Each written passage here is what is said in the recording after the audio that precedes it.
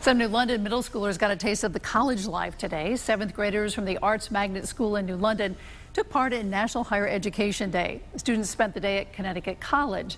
They toured the campus, even took a dip in the athletic center swimming pool. You really got to be a student here. They showed you the dorm rooms and not all the classes, but some of the classes, and they told you a lot about what you would be doing if you came here. By the way, the students will be first to graduate from the Arts Magnet School in 2022.